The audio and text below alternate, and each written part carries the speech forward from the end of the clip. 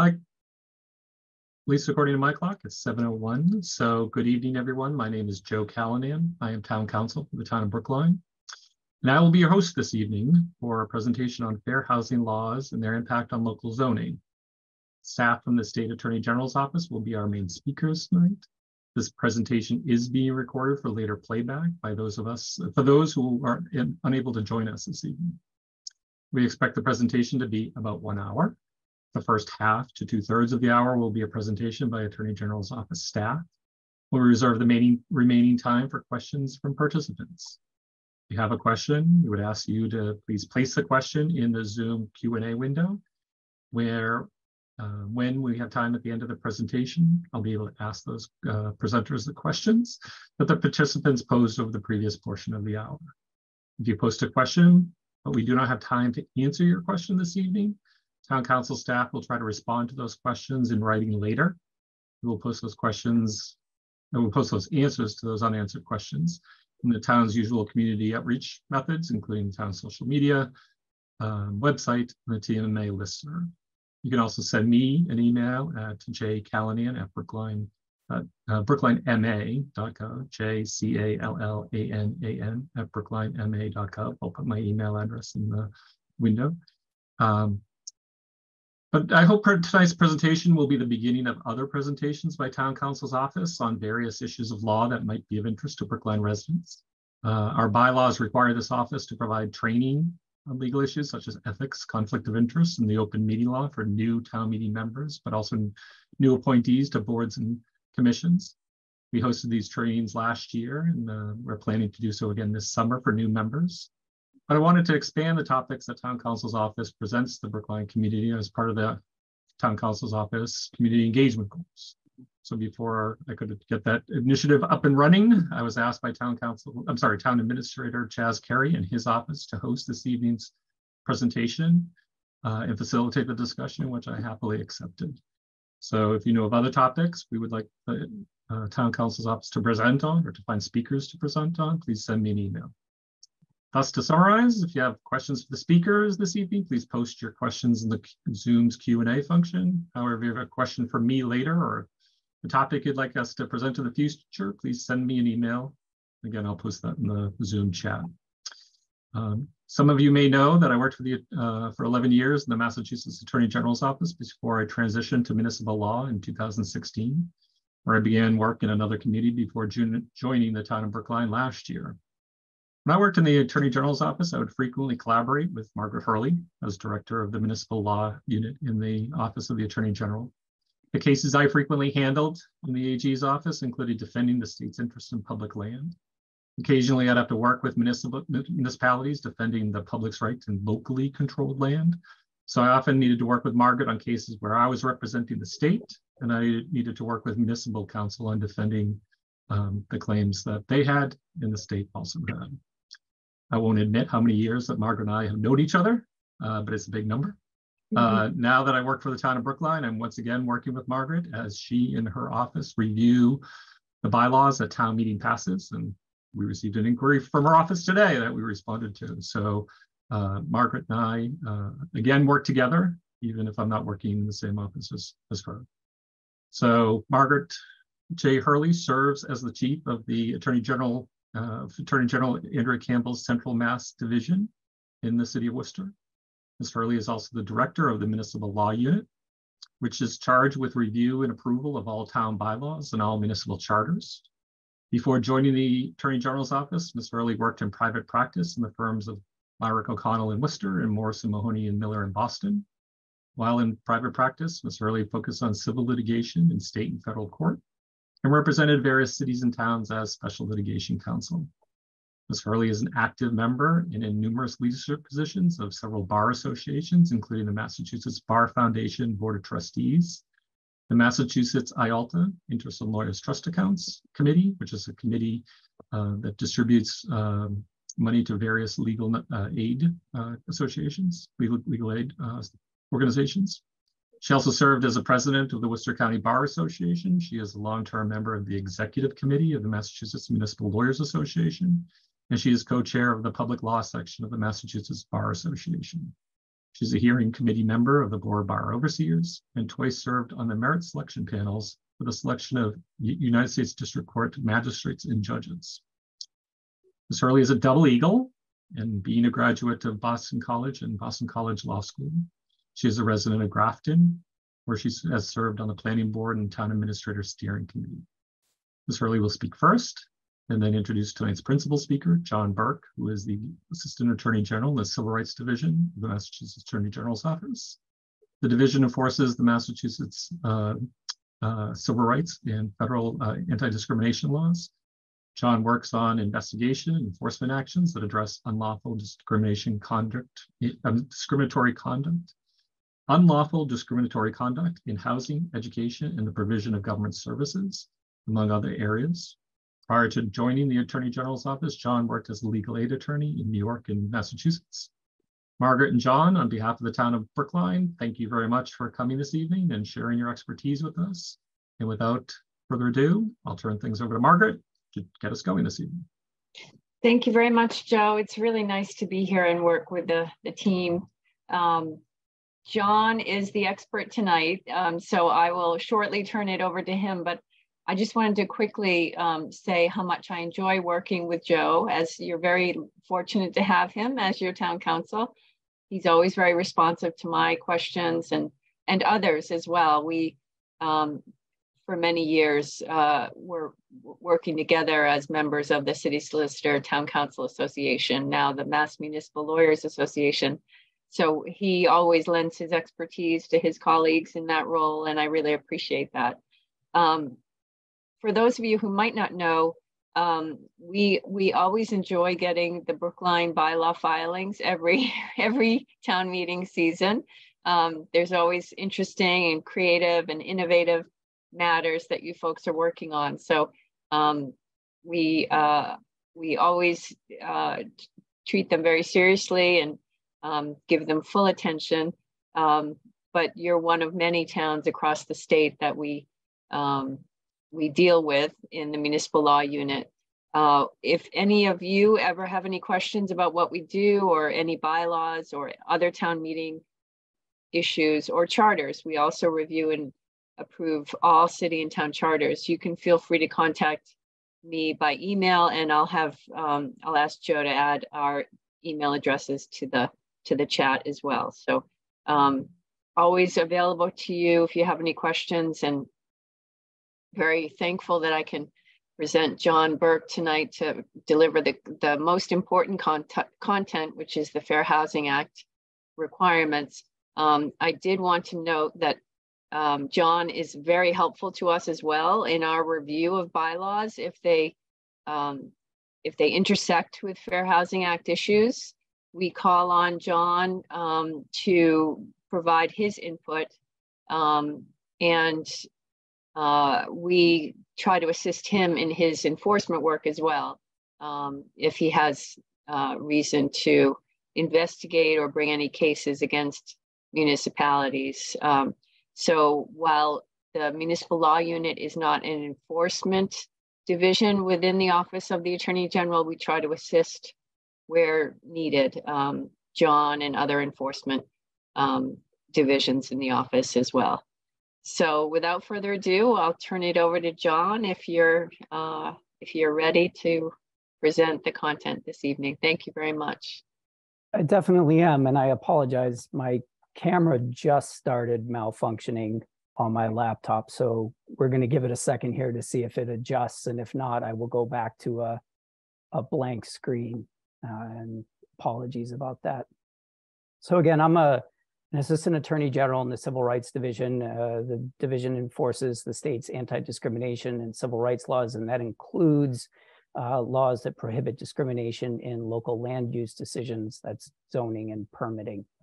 And I think the big takeaway that we want everyone to come away with tonight is just that fair housing laws do in fact apply with full force to local land use decisions, to zoning and permitting decisions. And just like landlords cannot discriminate against tenants, and they can't discriminate in how they treat tenants, local local government, towns and cities can't discriminate when they make land use decisions.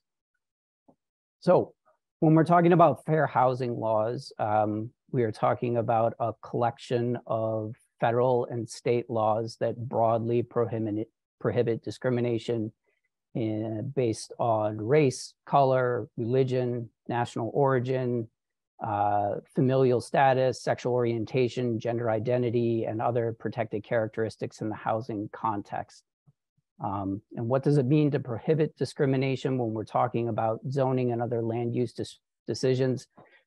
Some of that is fairly obvious, and we'll go over it in more detail in a minute. Some of it is more complicated, but very broadly speaking, what we're talking about is the laws prohibit towns and cities from enacting or enforcing laws and rules in a way that has either the purpose or the effect of unfairly limiting access to housing for people based on their protected characteristics.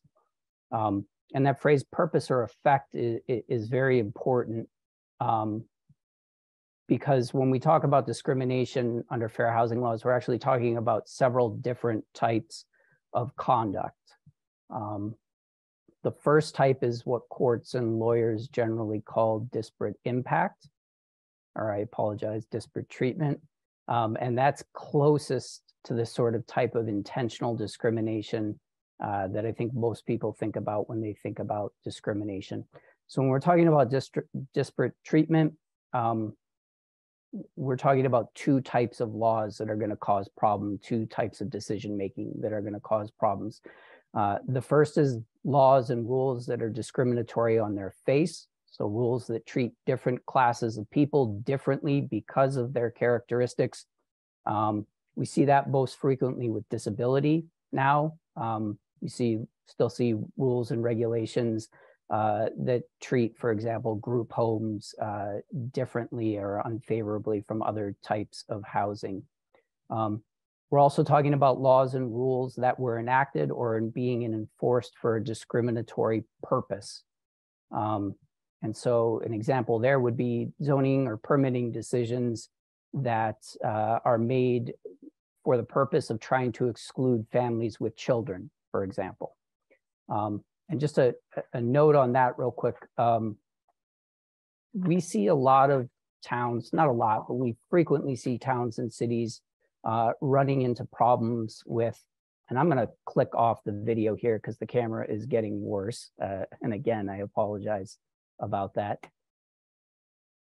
We frequently see towns and cities getting into trouble with discrimination based on familial status in a way that we don't with other protected characteristics. And I think part of that is, at this point, I think most people understand and accept that it's not lawful to make decisions and try to exclude people based on race or religion or some of those other protected characteristics. Not that it doesn't still happen, but I think it's a more broadly understood prohibition. The similar rules apply to decisions that are based or target people based on families with children. And the same sorts of rules and exclusions that apply to decision-making based on race or national origin also apply to decisions that are made and that have an adverse impact on people because they have children or because of their familial status. So moving on from intentional discrimination, the second type of discrimination we're talking about here is what's called disparate impact. And there we're talking less about actions that are motivated by or intended to have a discriminatory outcome. And we're talking more about things that are neutral on their face, but have a disproportionate or unfair impact on a group because of their protected characteristics. And so again, this is less to do with intentional discrimination and more to do with decisions that might have been made for non-discriminatory reasons, but the way that they play out has a discriminatory impact on people. So a couple examples there would be, a refusal to rezone an area to permit higher density multifamily housing if that decision has a disproportionate negative impact on minority home buyers, okay? Another example would be ordinances that restrict occupancy in single family housing areas using restrictive definitions of family, right? So in both of those situations, these are both recent types of cases that get brought.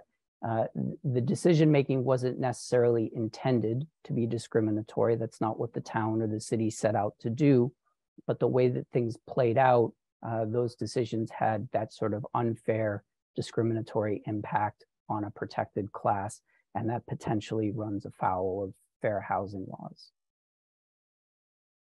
The third type of discrimination that we're talking about, which relates to the other two and sort of overlaps with them, are just discriminatory statements of opposition. So what we're talking about there are statements either by elected government officials or in some circumstances by members of the public that they don't want the town to take a certain action because of the impact that it's going to have on a protected class. So opposition to rezoning based on race, opposition to rezoning based on disability, concerns about the type of people that are going to move into a local area, all those sorts of things is what we're talking about here. And so state law has some prohibitions that make these types of discriminatory statements unlawful in and of themselves if they interfere with people's fair housing rights. It is also unlawful if a government actor acquiesces to public opposition that is discriminatory in purpose or intent. So that means that even if a town, if a town adopts a zoning ordinance or another land use regulation, if the actual town officials that are voting on it or enacting it are acting because of public opposition that is discriminatory in nature, that discriminatory intent, that discriminatory purpose from the public gets attributed to the town and the city. It can run afoul of the fair housing laws there as well. And then from there, we have other types of discrimination that are focused primarily on people with disability. And so what we're talking about here is failure to make reasonable accommodations. And what that means is that if a town or a city has permitting rules or other land use regulations that are perfectly fine on their face and in normal circumstances are non-discriminatory, but if they refuse to make changes to those regulations or land use permitting rules in order to provide people with disabilities an equal opportunity to have access to housing, that can cause a separate problem there. So again, I think the big takeaway that we always hope that people have is just in the first instance that these fair housing laws do apply to local land use decisions. Both for members of the public and for planners and for government officials, it's important to keep in mind that there are sort of guardrails up, that there are rules about what can be taken into account and the reasons that government decisions can be made that are in place under both federal and state law. And I think from there, particularly given that no one can see me at this point, I will start to hand it over to questions, and then I have more content that I can go over if we need to. And again, I apologize, I don't know what's going on with the camera here. So we're familiar with tech issues, having dealt with Zoom over the last 3 years of the pandemic, so we certainly understand, but I'll use my prerogative as host to ask a couple of questions to start off with. But you mentioned group homes, and I remember the first time I dealt with fair housing and group homes was 1991 was legislative aid, and then later when I was in the governor's office dealing with a group home for the Department of Corrections on Park Drive. But Berkeley doesn't face problems necessarily with group homes. We're more, run into problems with fair housing and dealing with kind of town gown issues with, parts of the town being, areas where college students from BU, in some areas, or BC and others, or just, hundreds of thousands of college students that we have throughout the greater Boston area. So what are some of the problems that you've dealt with municipalities in fair housing and kind of the typical conflicts that municipalities have with higher education, for example? And your camera looks and it's fantastic suddenly at the cleared moment. up. There we go, with no reason. Right. So it is something that has come up.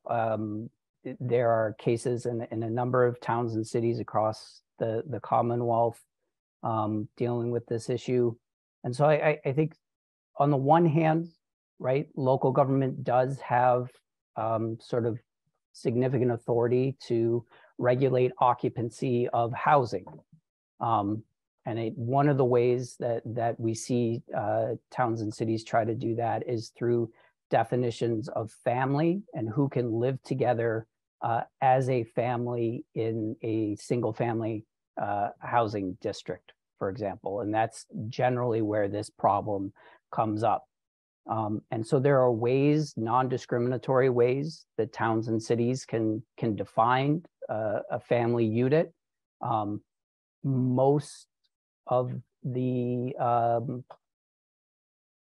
better ordinances that we see, and the ones that have been written more recently, and a lot of the push in the direction of the law is towards functional definitions. So rather than talking about relationships by blood and marriage and things like that, which we do still see a lot of definitions on that, we see definitions based on the functional relationship between people, and focusing on something that's called a housekeeping unit, which is that people that are living together and acting in a general sense like a family acts, that those are the types of definitions that tend to run into less opposition and less difficulty under the fair housing laws than definitions that are based on blood relationships and marriage. And there are some fairly strict rules under the federal Constitution and under Massachusetts law of how restrictive that definition can go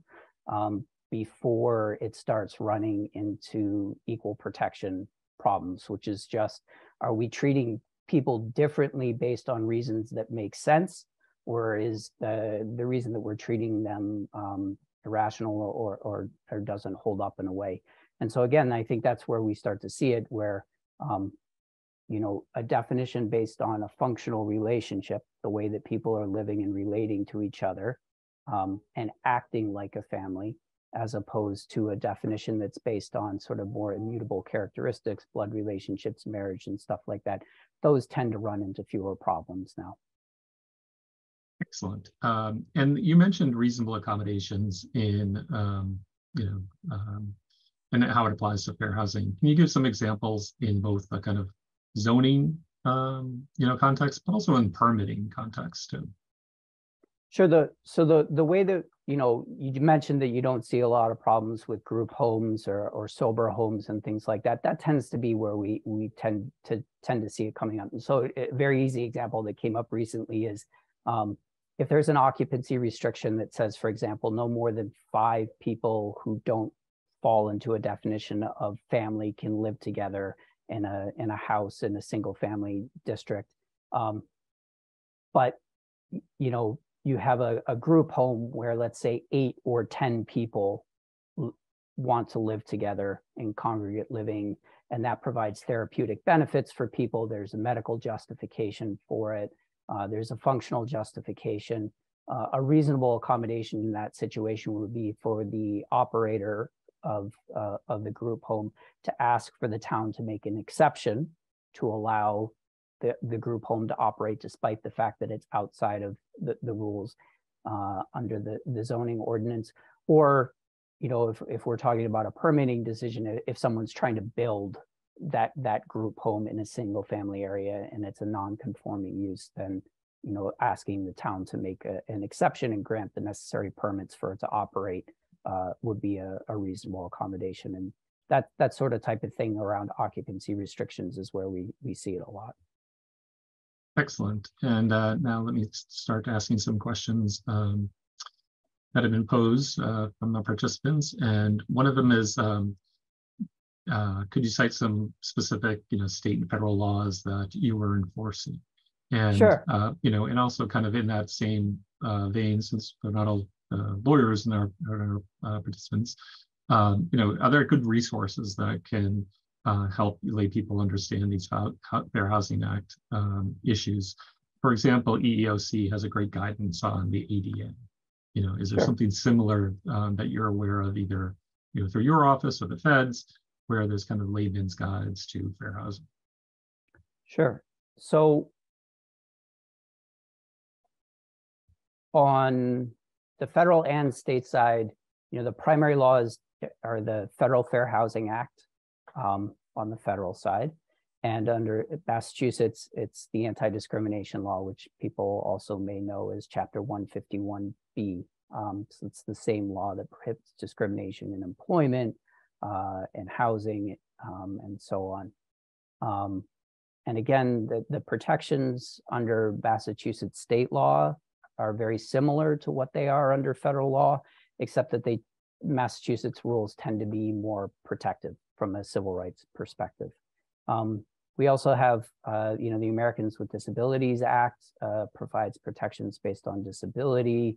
There are particular protections for group homes and discrimination based on disabilities in Massachusetts zoning law. There are protections in the new MBTA Communities Act for families with children. And then there are protections under both the federal and the state constitution that generally prohibit discrimination that also apply to housing decisions. So it's sort of that entire web of laws that we're talking about when we talk about fair housing laws, with the Federal Fair Housing Act and the anti-discrimination law 151B sort of being the most prominent. In terms of resources, so the Department of Justice and Housing and Urban Development sort of periodically put out guidance and advisories on how federal fair housing laws apply to local land use regulations. The most recent one I'm thinking of right now was in 2016. I'm sure at this point it has been both rescinded and reinstated, but there are similar ones, every 4 or 8 years that provide sort of a general guidance on how these rules apply. And like I said, it's not going to be the same in every situation between federal and state law, but the rules are broadly the same. And if you have a good understanding of the one, you'll have instincts on the other as well. Okay. And then, you mentioned the definition of kind of a housekeeping unit as opposed to definitions based on familial status and relationship. Can you give, maybe this is a question for Margaret, an example of municipalities that have good definitions that we can look to for those housekeeping unit definitions? I can't think of one off the top of my head, but that's certainly something that we can follow up on and provide to Joe and for further distribution, wider distribution. Okay. And actually I have a question for Margaret. I didn't want to only pose the questions to John, but John mentioned kind of, the areas that he looks into with like disparate impact and discriminatory effect and intent, discrimination. But can you speak a little bit to what your office does in its review as to bylaws that are facially valid or bylaws that might be applied in a lawful manner? So kind of facial challenges or as applied challenges? Yes, so our review of bylaw text is just of the text in front of us. And if the words on their face don't pose a conflict with state law or federal law or the Constitution, then the courts tell us that we must approve the bylaw. But we recognize that in many instances, the application of that bylaw text may run afoul, if not done properly, of various state laws or federal laws. And here, on this topic, we, again, talk with John Burke.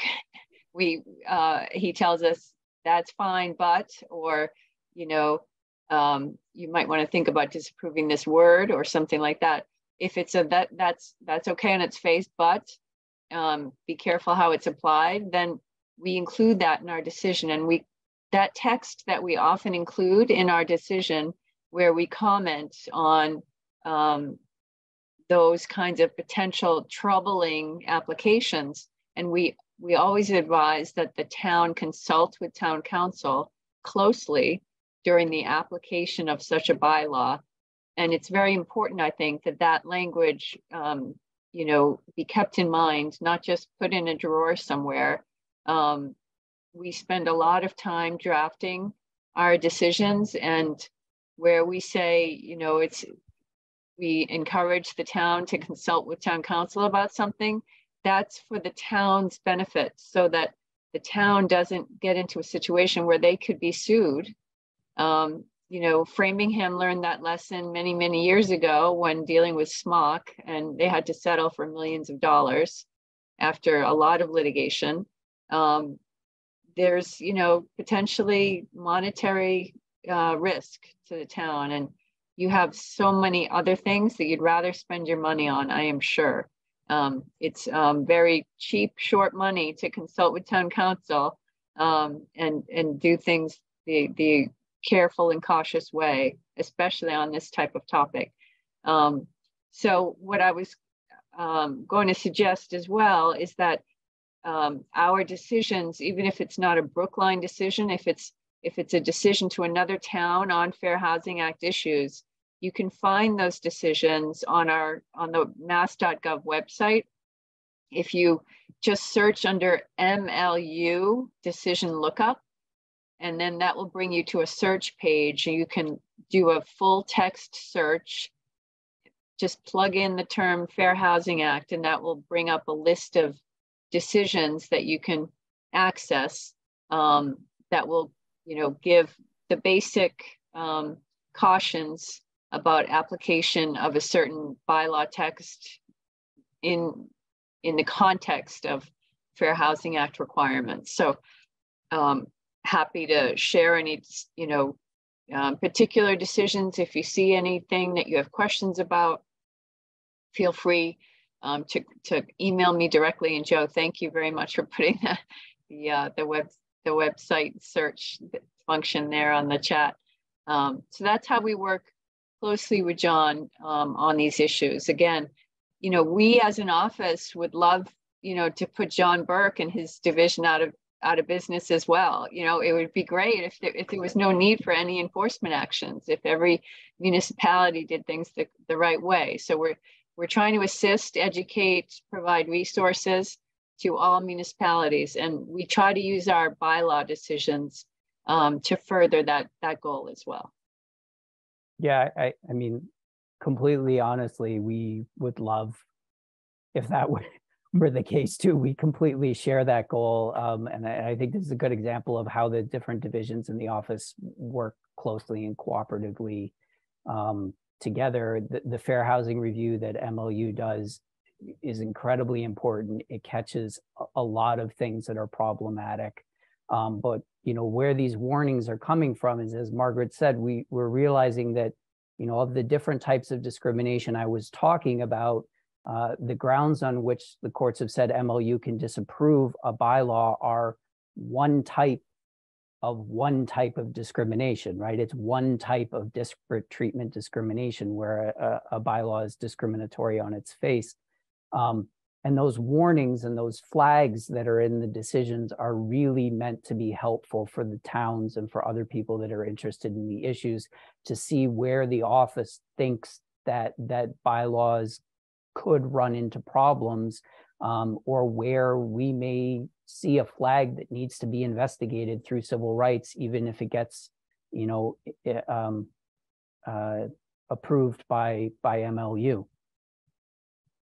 Also, I never get to tell Margaret what to do.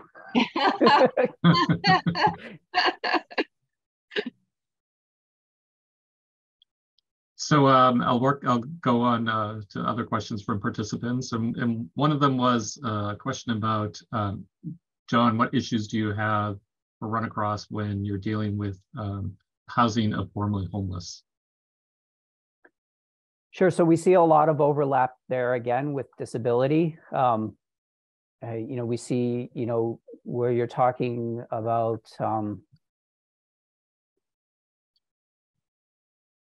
in a lot of cases, group homes or congregate living, SROs, and things like that. Substance abuse issues, a lot of those come up in context of housing the formerly homeless or emergency housing. And so that tends to be where we see a lot of the action is opposition or, application of rules that involve potentially problematic applications with disability. And so, when I'm talking about substance abuse, so recovering from a substance abuse problem is a disability under both federal and state law. And so the same rules that prohibit discrimination based on any other physical or mental disability are going to prohibit discrimination based on, the fact that a place is housing people who are recovering from substance abuse disorders. Less so here, honestly, than when I was in New York. We do see overlap with sort of discriminatory assumptions about who's going to be living in housing for recently homeless. And so, those type of things, we don't want those types of people here, broadly speaking, also raise a lot of flags for us because they can either be overtly or sort of implicitly expressing opposition to housing based on race, ethnicity, and other characteristics. But again, we do seem to see less of that here than problems related to disability discrimination. Okay, and in a similar topic or similar vein, what issues do you see with housing of formerly incarcerated?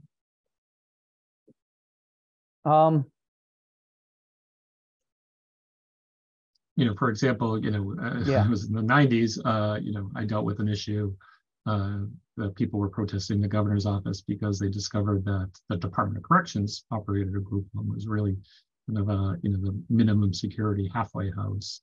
But people were surprised that it would be on Park Drive, adjacent to the Fenway, near a school and near universities. So does neighborhood opposition to a Department of Corrections or sheriff's facility implicate fair housing? Sure. So we see this come up in two ways. The first is where we see towns and cities maybe stretching their land use regulations to try and restrict this type of housing. And although, formerly incarcerated isn't a protected class under fair housing laws, there are equal protection rules about, and due process rules about how government needs to make decisions that are going to come into play if a town is or a city is trying to stretch zoning rules too far. Something that really is permitted under the town's bylaws, but it's being, those rules are either being applied in a way that they either haven't been applied when it comes to other forms of housing, or which the text of the bylaw doesn't really support. That's a problem. It's not necessarily a very narrow fair housing problem in the sense that it doesn't probably violate the federal fair housing law or 151B, because in order for there to be an issue there, again, it has to hit on, decisions based on a protected classification. It is still, let's say, fair housing adjacent. And, these other rules come into play.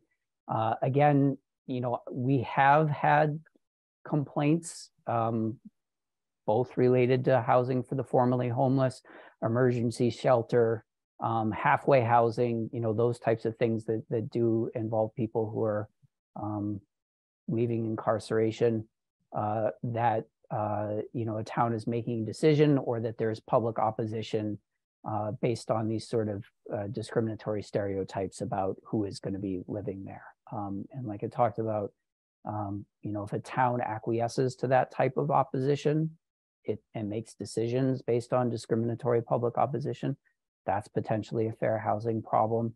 And if people are making statements in town meetings that indicate discriminatory opposition, that's potentially a problem as well. Okay.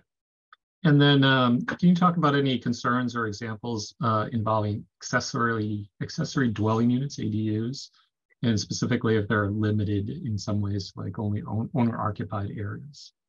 Sure. So maybe this is the time to include a description of one of my favorite terms, the Mrs. Murphy exemption. So. Yes. So there is, what you're referring to is, there's a very famous exception in federal fair housing laws for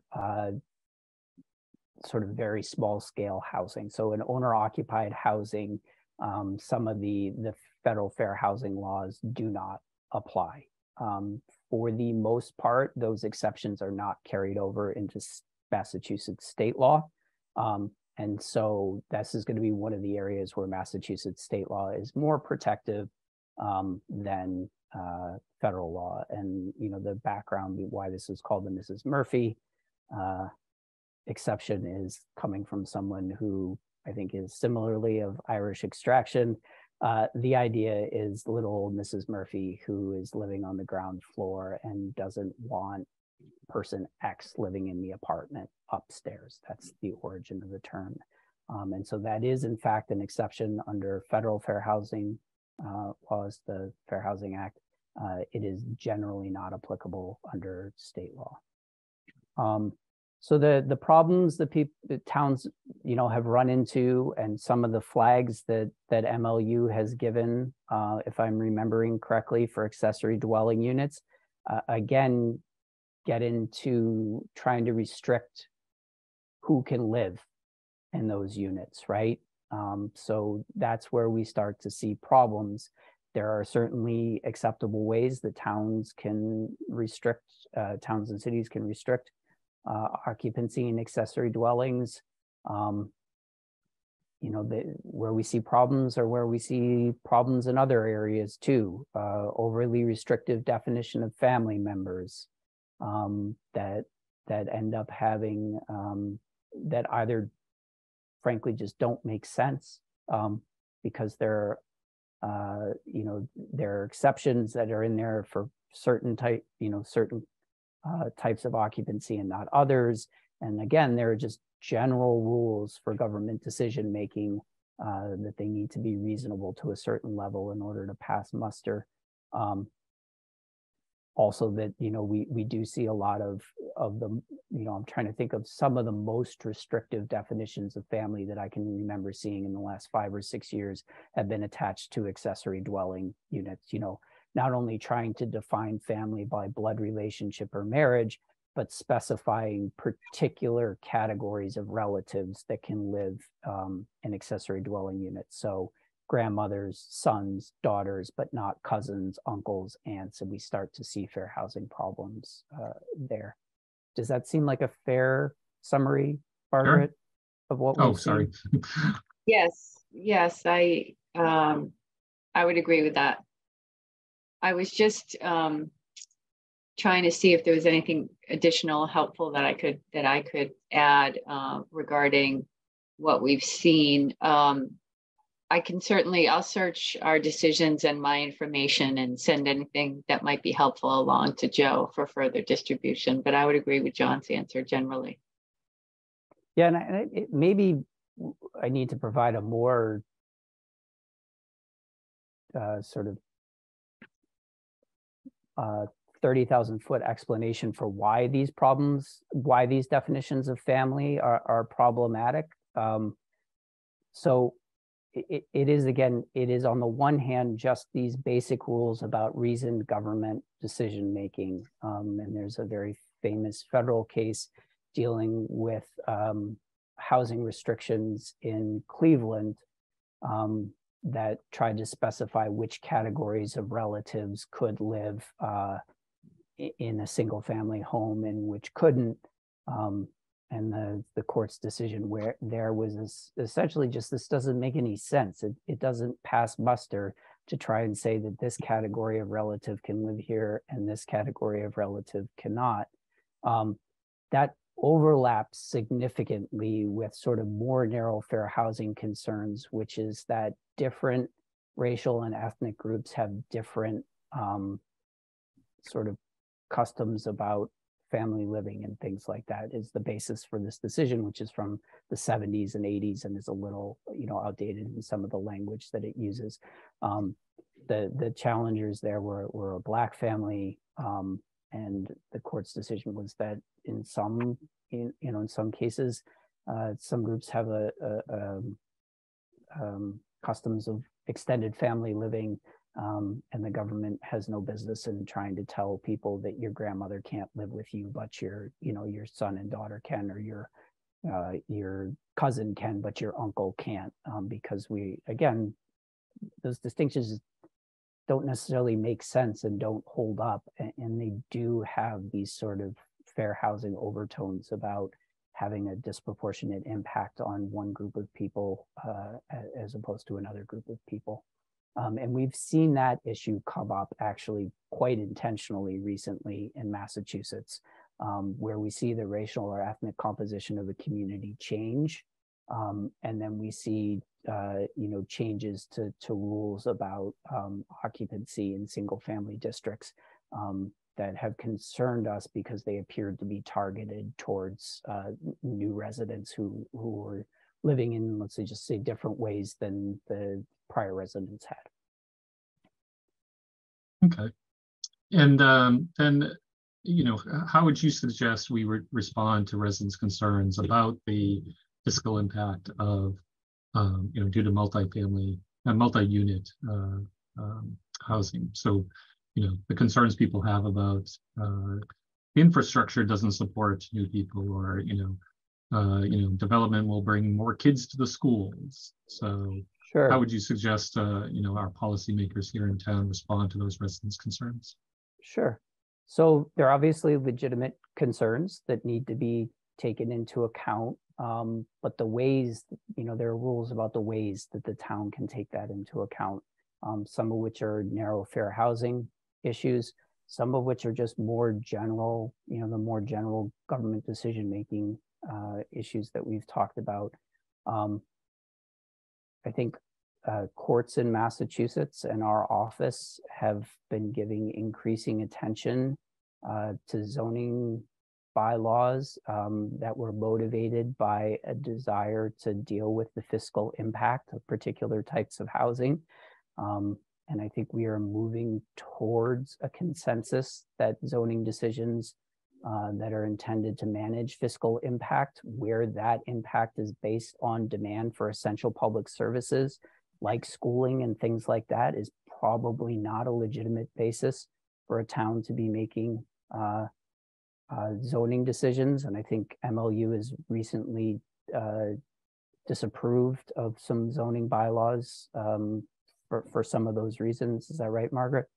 Yes, and permitting as well. Permitting. The court decisions have included special permit decisions. So things like, how do we continue to provide essential services for residents? What impact is this going to have on schools? Those are obviously very legitimate and common concerns. Where we start to see problems is if the answer is, well, we're not going to build multifamily housing, or we're not going to build this particular type of housing. That can be problematic, where that's the solution to the problem. And again, in a state where familial status is a protected characteristic, and familial status includes both marriage and then also families with children. There is a very fine line between some of these legitimate concerns and concerns and types of opposition that trip over into fair housing problems. We have definitely seen permitting decisions and local land use regulations where we were concerned that the motivation was to try and exclude families with children, particularly families with young children. And it's something that does raise flags in the office and something that we have looked into in the past. All right, so I'm down to my last participant question. So participants, if you want to ask a question, this is your last warning. But this question is about kind of the economics is kind of correlated to protected statuses. So sometimes, things might not be overtly, intentionally discriminatory, but could be, indirectly through the use of, theses that are not explicitly protected class, like economics. So how do you deal with that kind of disparate impact type of analysis when you're looking at something that a municipality might be doing? Right. I mean, I think that's a fairly sophisticated question that kind of has the answer in 3 minutes or less. Yeah. Yes. Not a semester long answer. Yes. Yeah. So I mean, it's definitely a problem, right? And both the federal and state laws. This is the reason why that they protect against both intentional discrimination and then against disparate impact discrimination. And on the one side, the justification is towns and cities frequently don't announce the discriminatory reasons that are motivating their decision making. And on the other hand, people are infinitely inventive in this area is actually a direct quote from one of our state cases. And so we're concerned, particularly when we're talking about state law, about what that impact is.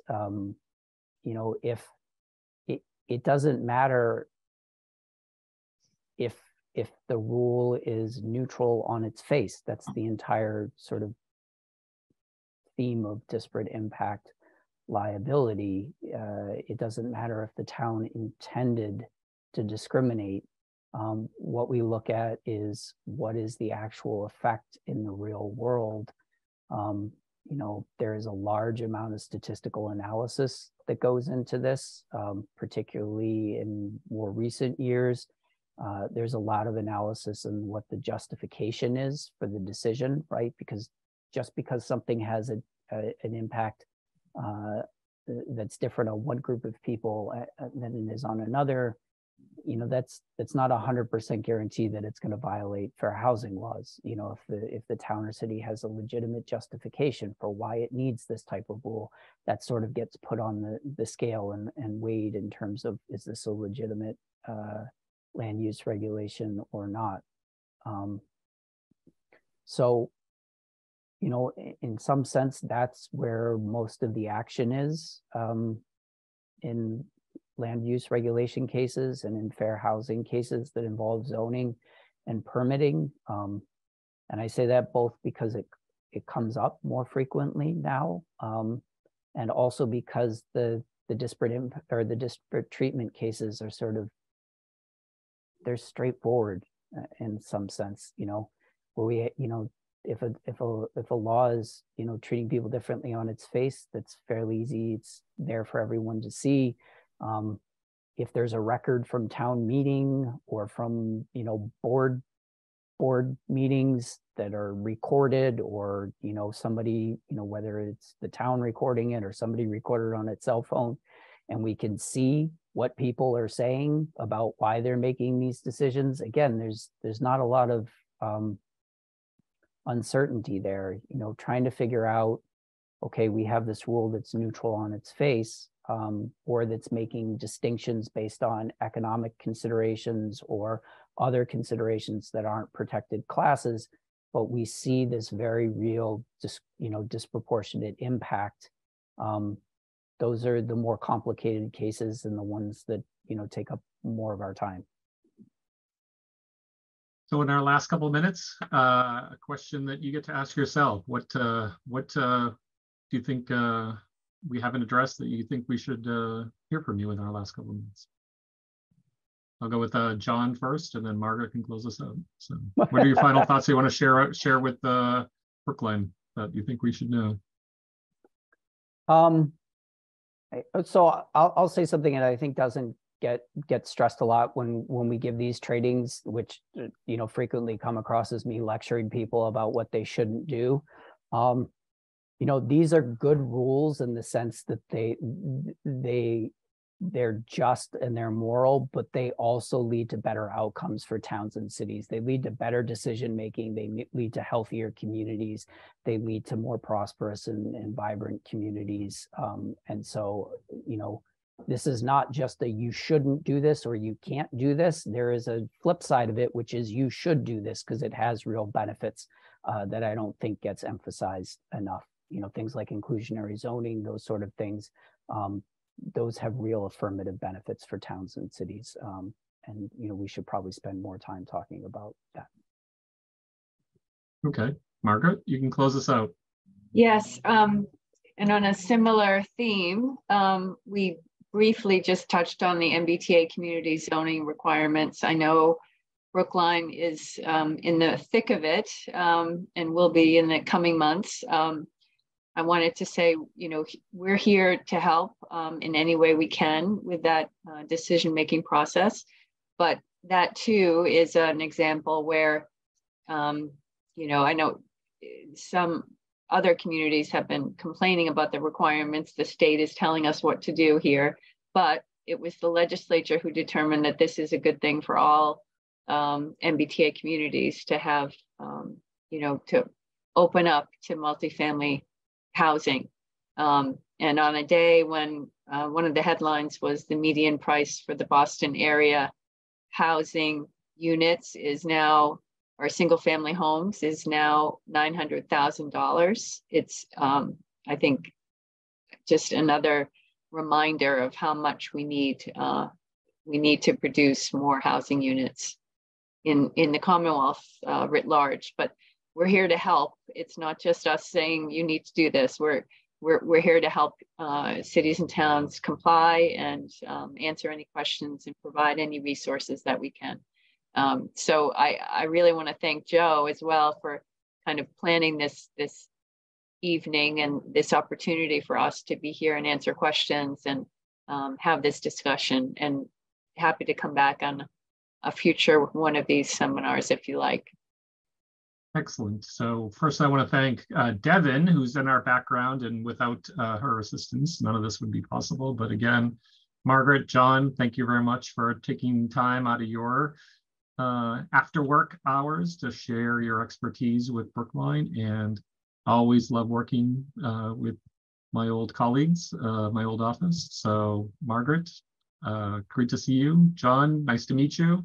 John joined the office after I left, and I promised him it wasn't because of his arrival. There was other reasons why I left the AG's office, but it was a motivating factor, but not the yeah. Heard you were coming, heard your footsteps, so got out of there quick. So, but thank you, and thank you for all our participants who joined us this evening, and wish everybody a good night. Thank you.